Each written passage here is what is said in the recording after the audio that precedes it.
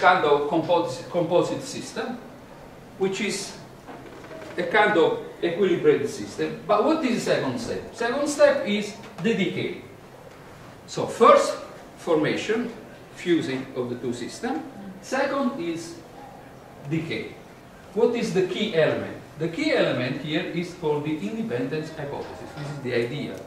Now, we're starting by Bohr. And the idea is that the modes of decay of the compound nucleus are independent on the way in which the nucleus will decay. It means that the system, once it is created, it will decay independently on the way in which I created it. So this is called also the decay, typically said. The decay has no memory of the way in which the nucleus was formed. So if I form this nucleus, the same nucleus, with the same example angular momentum, the same excitation energy, same condition, it will decay exactly the same way, no matter how the system was formed. This is a very basic part of this moment. It's also called memoryless decay. And this is an example. One of the reasons the particles are going now everywhere, in principle, if the system does not memory, or does not lose memory of how it was formed, particles should go in a direction which is very similar to the direction of the incident beam. Okay? Because in this way, particles remember the initial velocity. If particles scatter everywhere, it means that they don't remember anymore. No, they say they don't have any quantity that has a memory of the incident energy. I have here a very nice picture that a student of mine made a while ago that tells you how this is going to go. So the system rotates for some time and starts evaporating particles around. This is the main idea. So formation and decay are two independent steps. This opens a whole new possibility for understanding our process. So once you have a compound nucleus, it can evaporate protons and becomes what is called evaporation residue. Obviously, these two steps, formation and decay, are independent beside a few things. An example, conservation law. So we still have to conserve energy, angular momentum, and parity, and many other things. Charge number, mass number, and so on. What is the simple explanation that Bohr gave for this? The most simple thing that all physicists should do. Look for analogy. How people could understand this process. Okay, he invented this idea of this basin where you have a billiard balls. Okay, you hit a ball and you throw a ball inside this basin. What will happen? That this ball will start to kick all the other balls and they start to kick each other. So in this way, the initial kinetic energy of this particle is distributed randomly. You cannot predict how all the balls will hit each other. And eventually, after this random distribution, one of these balls will get enough energy to get out. Okay? What we have to suppose? Next time we have to suppose there is elastic collision between these particles. If there is a kind of friction, part of the energy will not come out anymore, but will go into heat, obviously. But this is a very simple scheme to understand that some energy, suppose that in this basin there are no balls. If there are no balls, the ball, this heated ball, will go in and out again, immediately. Instead, before we have a particle coming outside, it will take some time, because this particle will hit this through some way. We can imagine there is some kind of statistical equilibrium, so all the particles are more or less the same energy, and then whenever some will get a little bit more, it will get out. So the distribution of this energy also includes fluctuations. So we cannot predict what is will be the sequence of collisions. So this is called a kind of stochastic process. Another thing that Bohr did is say, okay, we can look at this phenomenon like the heating of a drop. You know that Bohr was also the inventor, the one who suggested the model, the liquid drop of a nucleus, that the nucleus behaves like a liquid drop, a charged liquid drop. So what he did is, okay, let's hit this ball with some projectile, and the temperature of the system will increase. Obviously, the system will cool down. How? By emitting another particle. And this shows that the temperature is higher, you can see it a little bit, then the temperature is lower, then you can have some kind of radiation like photon, until the temperature is zero. The nucleus, the temperature of the nucleus is zero. Okay? So, this also tells us that in principle we can start thinking about a kind of analogy between the emission of a particle from a nucleus with the evaporation of a liquid drop. Okay, this is a science. If you guys remember this one, I can give it to you. Okay, so now the idea is that the reaction is not a straight reaction, A plus X, that goes in B plus Y, but there is an intermediate stage. So, in this case, the reaction proton plus aluminum has some intermediate nucleus, which is formed, which is called the compound nucleus. This compound nucleus has a mass, which is the sum of the mass, has a charge, which is the sum of the charges. So, this will be silicon-28. Then eventually will decay in alpha plus magnesium, which is the output channel we have observed. This reaction usually is written also in this other short way. This is usually the what is called the projectile. This is the target. This is the ejectile, and this is the nucleus, which is the residue. So, in general, now the reaction that go through intermediate states have this special different kind of notation. So I'm going very slowly, but I'll try to pick up now. What are the consequences of this hypothesis? Besides writing the reaction in a different way, what can we say more now?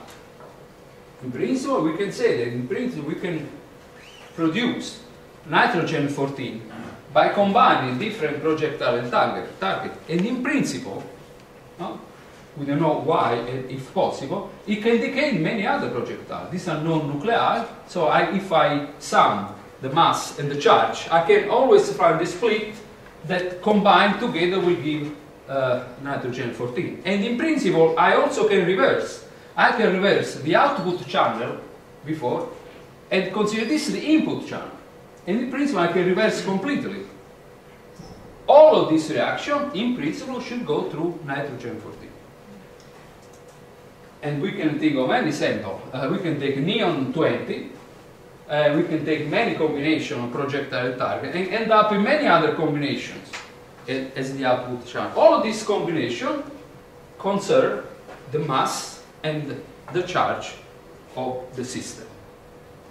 Obviously, the question is, are all of these allowed? Because, you know well in thermodynamics, the first principle tells you that you can conserve the energy. You must conserve the energy.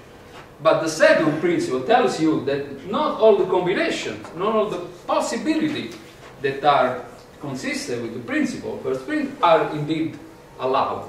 So, this holds here too, because we know well that thermodynamics is probably the strongest background for the physicists. Now, what is some of the consequences? Obviously, if now we create the same compound nucleus in a different ways, we create the same excited compound in the same different way, its decay should not depend on the way in which it was formed. So, if I look at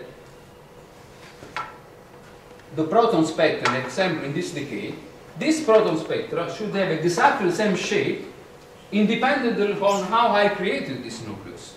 So, my point is that energy spectra of the residues and of the particles, so residues, I mean ejectile and residue, should overlap, following obviously the law of conservation and kinematics. Not only this, but the direction of emission of the product should not remember the initial direction of the beam. So there should be signatures of isotropy, so emission should be everywhere, but in principle there can be some privileged direction, some direction which has still a particular meaning.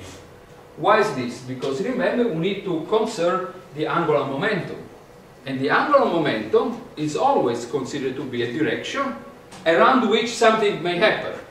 Okay? So if we observe some anisotropy, this anisotropy should not be related to the fact that we are creating an equilibrated system.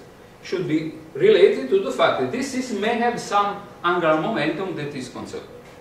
But we'll look for this later. So, what is the other consequence? The other consequence is that if the formation and decay are two independent states, how can we write the probability of the production of this output channel if we have this entrance channel? Well, we know that from probability, I hope you remember this, that if we have two events which are independent, okay, the probability of having that specific combination of events, A and B, is written as the product of the two probabilities. Okay, when two events are independent, then I can write the probability that that event occurs as the product of the two probabilities. Now I can turn this into cross-section, because I said this is the same thing as probability. So I can say that the cross-section of having the product B once the projectile A can be written as the product of two factors. One is the cross-section for the formation, so it means what is the probability to fuse the system, times the probability of having that specific output channel. So, in this case, the first step is the production, the second event is the decay.